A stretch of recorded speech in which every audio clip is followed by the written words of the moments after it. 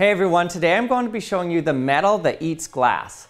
This is lithium. It's the lightest metal, so light that it floats on water very easily. You can see how light it is. It's stored in oil here. Watch how it floats. So the metal's actually floating in oil. It's also very soft. Look how I can actually cut it with a butter knife.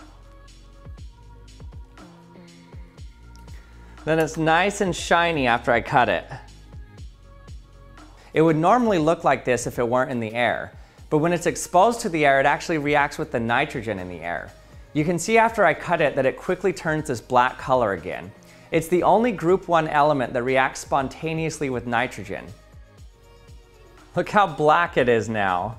I played with sodium a lot. This is a lot different than sodium. Sodium actually gets this white crust around it, not a black crust like this. So on the surface, it makes this lithium salt.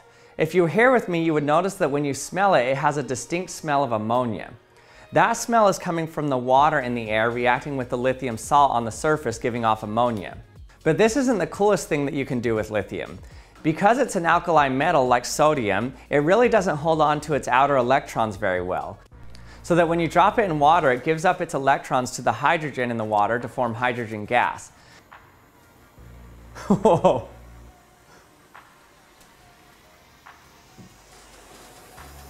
It's bubbling. Whoa, this gas bubbles off and can ignite.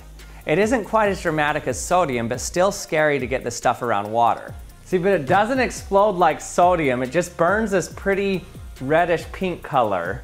With sodium, you get this distinct yellow color at 589 nanometers, but with lithium, you get peaks in the red end of the spectrum. Look at that. But even cooler than this, lithium actually has a fairly low melting point at around 185 degrees Celsius. So you may be tempted to take some lithium and put it in a glass test tube to heat it up and watch it melt. For example, let's say I wanted to melt some of my lithium in a test tube like this, a glass test tube. Let's put it in here and see what happens when I melt it in here. Okay, so I'm gonna just get a torch and heat it up here. Should start to melt in a bit.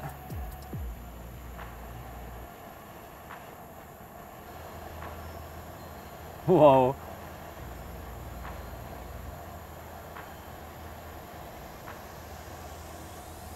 Whoa, even if after I remove the heat, it's still glowing red. Uh-oh.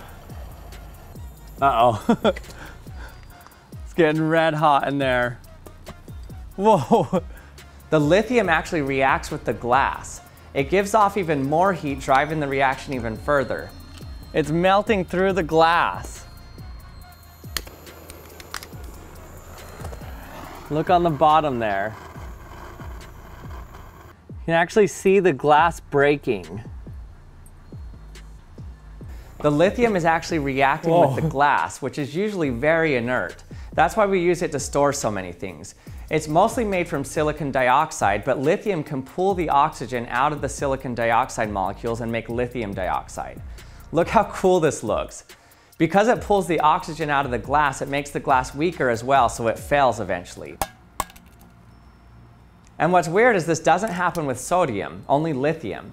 It would seem like sodium would be more reactive because it reacts so much more violently with water, but it doesn't. The reason lithium reacts with the glass has to do with how small it is compared with sodium while still being an alkali metal. It can form very tight bonds.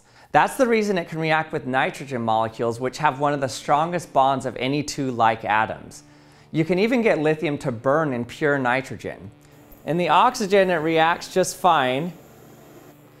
It gets white hot, and I can even put it in the nitrogen gas, and it still burns.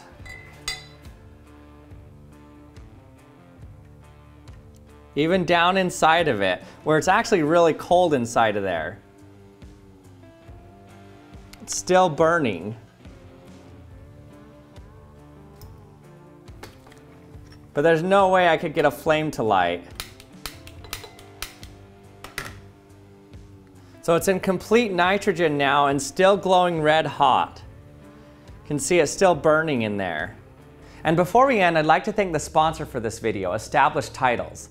Established Titles is a fun and novel way to preserve the natural woodlands of Scotland while helping global reforestation efforts. The land that they assign you is called a souvenir plot. It doesn't have to be a registered plot and can be sold for commemorative purposes or as a souvenir. Since the title Lord is not an official title, and since you own the souvenir plot, they refer to their customers as lords and ladies. Their title packs give you at least 1 square foot of dedicated land on a private estate in Edelston, Scotland, and an official certificate with a crest. Your certificate features a unique plot number with which you can see the exact location of your land. They also plant a tree with every order and work with global charities One Tree Planted and Trees for the Future to support global reforestation efforts. These certificates make an amazing last-minute gift. Established Titles is actually running a massive sale right now.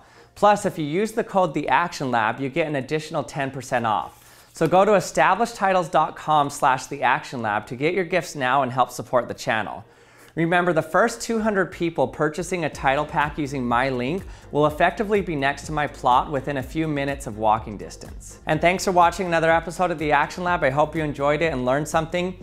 If you did, don't forget to subscribe to my channel if you haven't yet. And you can also hit the bell so that you're notified when I release my latest videos. And thanks for watching, and I'll see you next time.